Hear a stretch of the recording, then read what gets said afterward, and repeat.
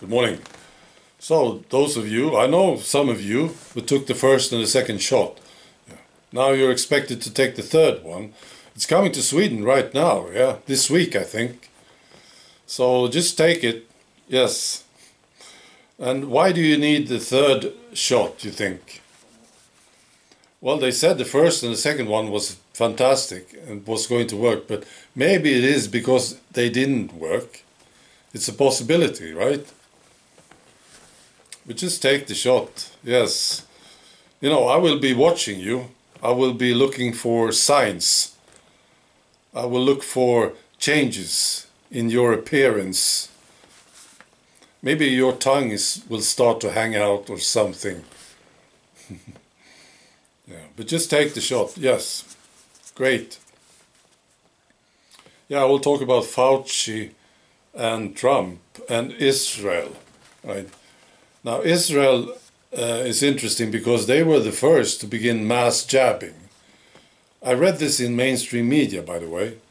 Yeah, about 80% of adult Israelis received double doses, and almost all took the Pfizer. So, what happened? What does it look like? This is what they say. What does it look like after just over 6 months? Not good.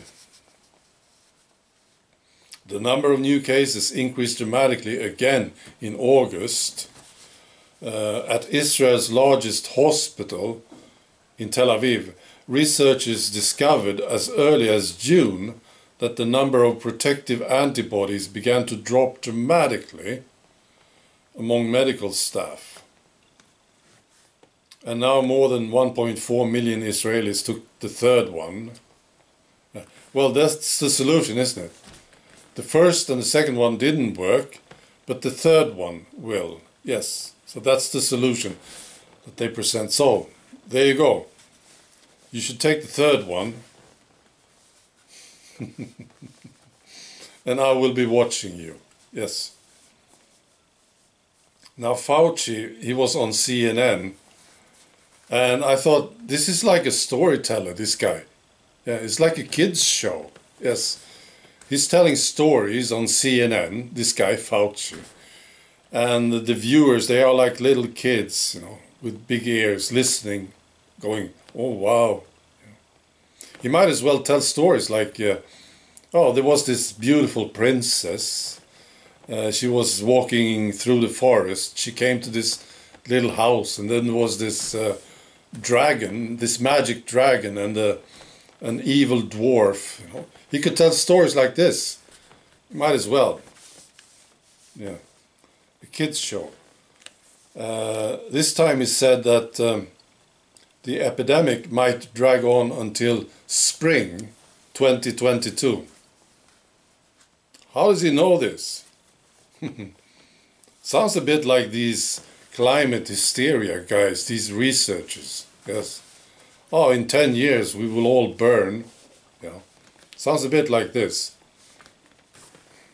So, spring 2022. And then he said, he misspoken in the last interview. He said that it would persist through fall 2022. This was wrong.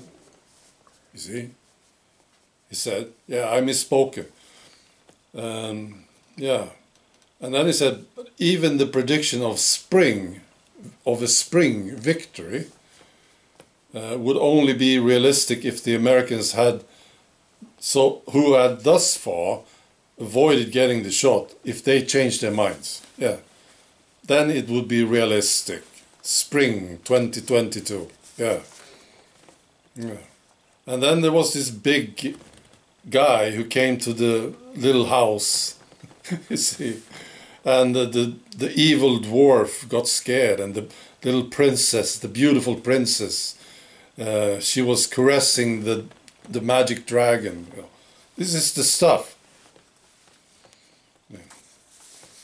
And now finally Trump, yes, he was telling his supporters to take the shot, yes, at this Alabama rally recently. I saw it.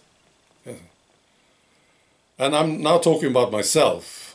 Yeah, But I just felt this crash, big crash.